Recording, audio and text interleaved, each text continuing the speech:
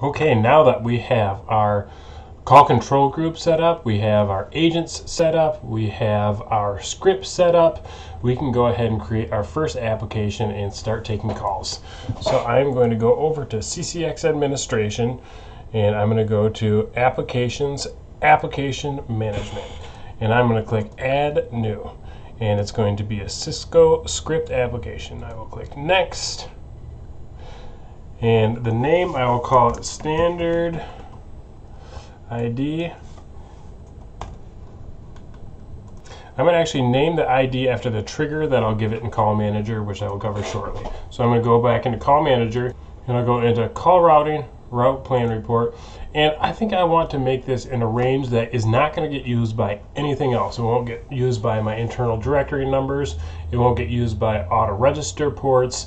It won't get used by anything. So I'm going to start it with 8, and this is a new system. I already know this.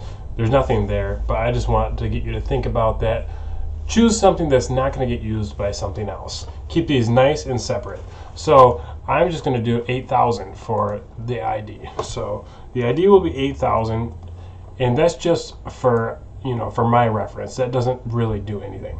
Okay, and maximum number of sessions, so this is how many callers are allowed to connect to this script at once.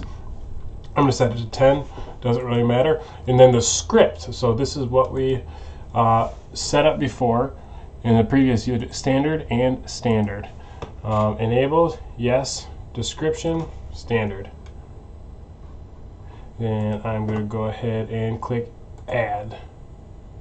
And it worked. So now we have the script loaded into a new application, but we still need to have a way to call it. And now I'm going to add a trigger right here, and it's going to be a unified CM telephony trigger, and I'm going to click Next. And what this is going to do is it is going to create another CTI device on Call Manager with the directory number that I give it here. So I'm going to do the same as the ID I gave it, 8,000. English, US. Device name, I'm going to call it standard again. Description, standard CSQ. And then the call control group that we created, inbound. And I'm going to click Add. And that was successful. Now, if we go back to Route Plan Report and Call Manager and click Find, there it is. Click on this and it is registered. The IP address is UCCX. So we are good to go.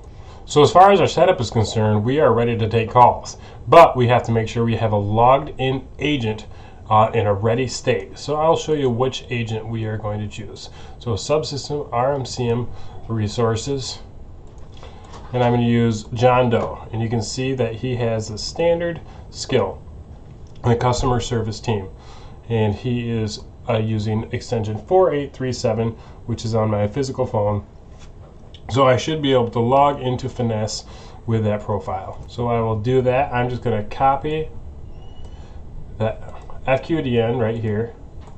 I'm going to paste it in here, and then I'm going to put in 845/desktop. And there's the Finesse login, and it's going to be JDoe, and I think I remember the password, and I'm going to sign in. And I am signed in. Now I'm not ready, so if I called that application right now, I would get put in I would get queued up. Now I am ready, but I need to be able to call this extension from outbound. So I set up Jabber on my computer with a different extension, and I'm logged into Finesse and ready as an agent with the extension of 4837. So I can call 8,000. And it will trigger that application, and it should deliver the call to that agent. So I'm going to do that, and that phone is ringing. Whoa. Okay, and that was a horrible sound, but it connected successfully. So it is working. So we created our application, we logged into Finesse, and we took a call. That is it for this video. In later videos we can build out this script if we want to, maybe create some on-hold music, add some menus, whatever else we need to do. But we have a fully operating call center working. Another thing we would want to do is create a DID, because you're going to have people calling from the outside. So what you would do is create a DID and a translation pattern going to your call center. So I can set that up as well. Thank you for watching. If you liked this video, please like it, please subscribe, please comment. Thanks for watching.